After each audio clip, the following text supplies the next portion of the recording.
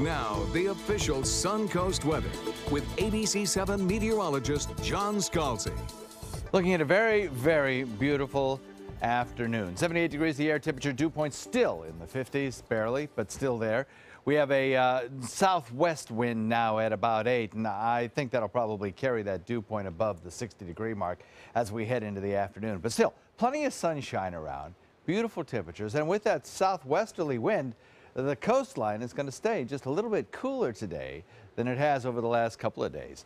80 Wauchula, 80 Arcadia, 80 Myakka. Inland areas will not benefit from the sea breeze, obviously, as much as along the coastline. So temperatures here will be closer to where they were yesterday in the mid-80s. 80 degrees in Bradenton Parish, 78 Lakewood Ranch, Venice, Inglewood coming in at 76, 79 in Northport, and 78 in Punta Gorda. Across the region, we have very little in the way of any kind of weather across the peninsula of the state. Things are very quiet, very tranquil. Still some dry air in place. High pressure building in from the Atlantic. But in the panhandle, we have a kind of a frontal boundary that's stretched all the way up the eastern seaboard. It's in the process of leaving the eastern seaboard, and it's kind of composed of a couple of different impulses. The northern Gulf Coast impulse is kind of weakening, falling apart. Nothing here that will be classified as severe weather. But back here in Texas, there is a section of that frontal boundary that will eventually develop a low pressure area and help bring the cold front through our area finally.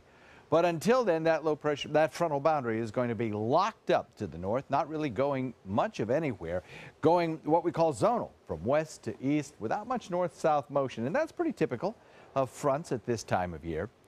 It'll take that low pressure area back to the west to develop and move in this direction and finally push a cold front through here on Thursday and Friday. And that will just clear everything out in time for the weekend. So looks good.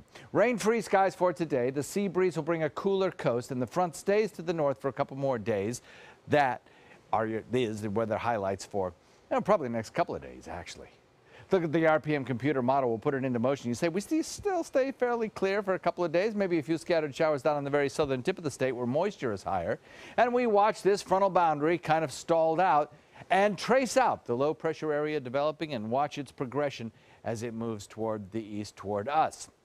I think probably Thursday night into Friday day is going to be the best chance of seeing showers around here as that low pressure area advances and brings its cold front with it. But hopefully, and the models seem to suggest this, everything clears out of here just in time for the weekend.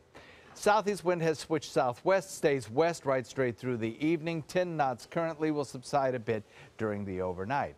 Nice day for boating, really. 2-foot seas, light chop. It's a little quieter than it was 24 hours ago. Couple of tides. We had a 10 o'clock low tide. High tide won't come until 4, so we're kind of in between the two. Then another low tide comes after the midnight hour at 1:13. And the official Suncoast forecast looks pretty good. Next couple of days, we keep our temperatures slightly lower because of a sea breeze and a southwest wind developing. And then Thursday and Friday, we have that chance of showers. I don't think it's going to be a big deal. Total rainfall amounts will not be that great, and most of the activity stays to our north.